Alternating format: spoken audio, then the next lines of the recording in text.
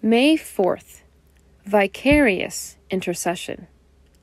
Having boldness to enter the holiest by the blood of Jesus. Hebrews 10, verse 19.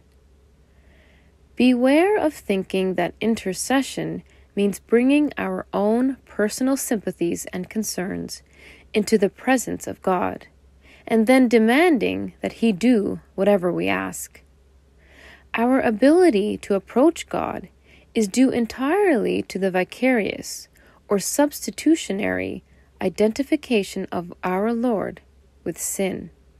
We have boldness to enter the holiest by the blood of Jesus. Spiritual stubbornness is the most effective hindrance to intercession because it is based on a sympathetic understanding of things we see in ourselves and others that we think needs no atonement. We have the idea that there are certain good and virtuous things in each of us that do not need to be based on the atonement by the cross of Christ.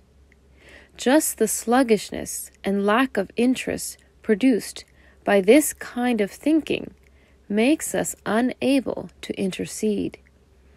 We do not identify ourselves with God's interests and concerns for others, and we get irritated with Him.